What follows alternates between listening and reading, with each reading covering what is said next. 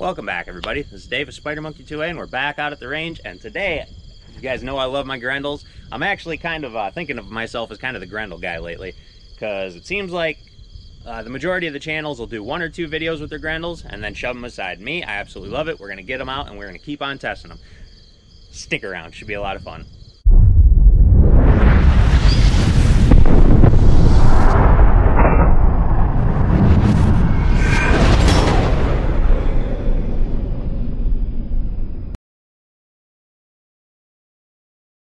Alright guys, so we got one of my absolute favorites in my collection right now is my Ruger American Predator 6.5 Grendel. I absolutely love this setup. I do believe it's a 22-inch barrel on it. Takes AR mags. With that, these blue follower mags, I'm not sure the company, Duramag. Yeah, anyway. These seem to work best for me personally, out of this Grendel. My Alexander Arms AR mags don't seem to work as well. They don't sit up high enough, and then it just skims over top of the round. But we put a different scope on it today. We've actually had this scope on here before when we've done group tests, I believe. This is our Bushnell Nitro first focal plane scope. I think it's a 4 to 12, sorry. And it just seems to do pretty well for us. We've kind of hopped that around from Grendel to Creedmoor, or no, I haven't had that on my Creedmoor, sorry. But from Grendel to 223, whatever we needed it on, it worked pretty well. Today, guys, we're gonna be testing out this 120 grain, but I kept calling it boat tail Nosler. It is a boat tail style round. Sorry, I gotta cover up the price here. But these are actually ballistic tip Nosler bullets. And Noslers are the ones who kind of coined the ballistic tip round, if I recall. So ballistic tips, guys, it's got your plastic tip, rubber, whatever you want to call it, hardened rubber maybe. I think it's hardened plastic. But what that's designed to do is help it fly straighter, and when it makes contact with that solid surface, it is going to push in on that round and help it mushroom out. But it's also, yeah, it's going to help it fly a little bit better, fly a little straighter. We've shot these before a lot. We've grouped these out of this Grendel. I think when we just did group tests on a bunch of different ammos. But I wanted to bring this out, give it its dues by itself, test it out a little bit. So we got our target down at 100 yards. We're going to take a few shots at it and see how it groups. Okay guys, 100 yards. We are going to actually do a 5-shot group today because I'm curious about this Nosler. 120 grain. It's shot well before. We've had this setup done like this before. Ruger American Predator 6.5 Grendel. And I got my Bushnell Nitro first focal plane scope on there. Looks like it's a 4 to 12. I like it. It's not top of the line by any means as far as optics, but it'll do the job for what we want it to do here. So we're going to take 5 shots at 100 yards. We got our camera down there as well. See how we group. I'm excited to see what happens. All right. Hopefully I can get some good trigger squeezes here. We got the bipod, sandbag. We're not going to do the lead sled today. I probably should, but we're just going to be aiming dead center. See how we do.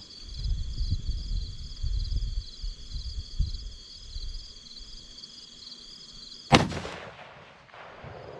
that felt like a good squeeze.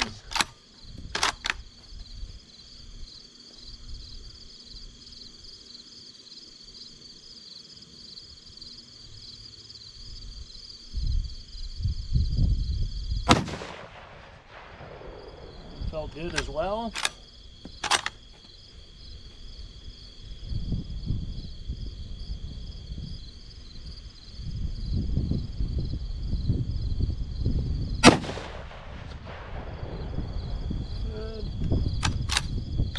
Breezy, but it's coming to our face, so it shouldn't affect us at all, especially at 100 yards.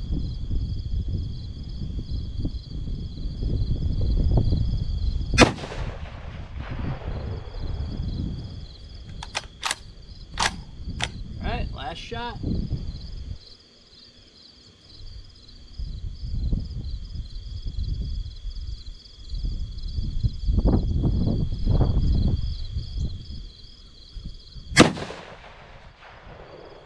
Alright guys, I'm pretty confident with all those shots, good trigger squeezes. Let's go down and take a look.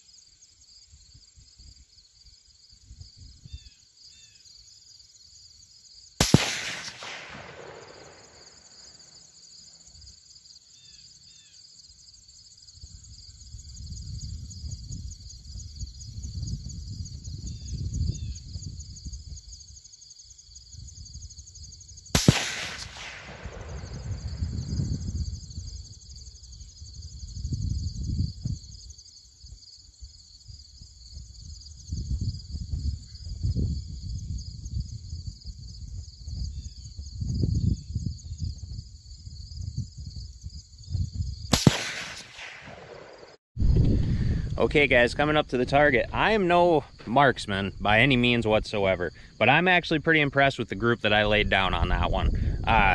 Close-up camera would have showed you as we went, but we got 5 shots here, guys. In total, I would say that is right about maybe a little more than an inch group, but we definitely had 3 touching there. We got a 3-leaf clover right there, and just that one down here. If I hadn't had that, we would have had 4 shots within ½ inch there.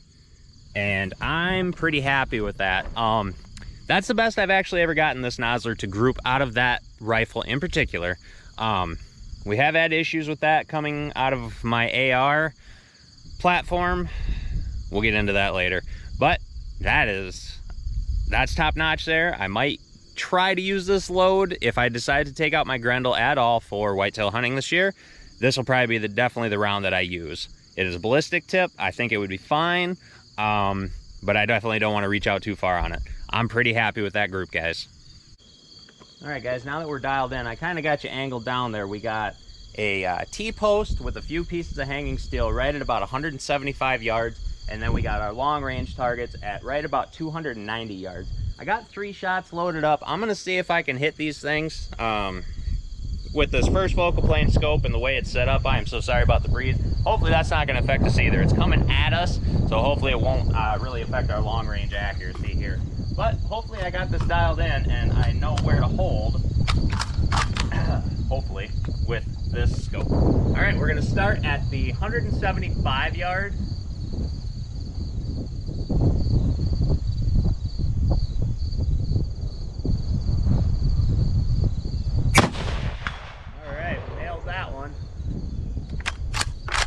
Let's move it. Actually, we got our fence post steel down there too. I'm gonna see if I can hit one of those.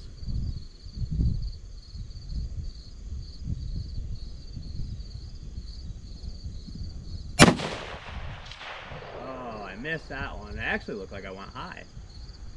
All right, we're gonna go for the hanging steel now. Hopefully I make good squeeze.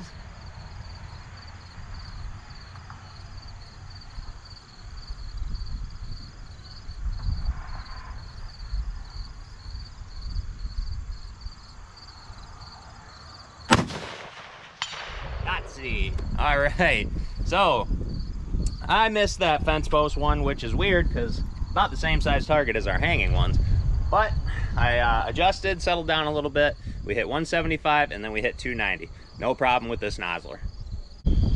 Ooh, getting breezy. Sorry guys, hopefully you can hear me just fine. We actually got our GoPro back up and going. It was on the fritz for a little bit there, giving me problems, but thank goodness, because I don't like recording off my phone. Oh my, I should have the cover on there so you guys can hear me. But what'd you think of that, guys? This 120 grain ballistic tip Nosler, I believe that is a very, very good round. We did have some issues with it out of my AR platform when I was just trying to eject bullets. It was actually sitting in there a little too tight, and it was actually pulling the round out. Now, upon further investigation on that, we cleaned that AR top to bottom spotless. We put in the best cleaners that we had, got every piece of gunk out of there, tried it again, and it still did it. The first time it did it to me, I actually was out here testing.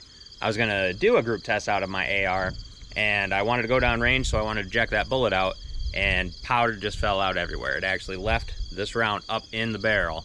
But it wasn't a squib. It wasn't a squib. I didn't fire and it get stuck up in there. It just got pulled out because it was lodged up in there. But yeah, we cleaned it out. I took all the dimensions, overall lengths, diameters, and compared them to all of our other rounds, because I took all my other factory ammo, Hornady Black, Hornady ELD Match, same thing, sorry. The SSTs, 129, 123 grain Wolf ammo, some Federal. I put everything through that AR and it all ejected fine, didn't have that issue. But they were all the same diameter and all the same lengths, or pretty close. So I couldn't explain that one. But these work just fine out of our Ruger American. They eject fine, no problems whatsoever. So that's why I got it back out here. Definitely not going to fire these out of that AR until I figure out what that problem is. But I have a good little supply of this 120 grain ballistic tip Nosler. So I think it's going to work just fine out of our Ruger American. All right, everybody, there you have it. This is Davis Spider Monkey 2A. Make sure if you're subscribed, you hit that bell for notifications. If you're not a subscriber, I hope you do. Give us a like, maybe share this video. And as always, thanks for stopping by.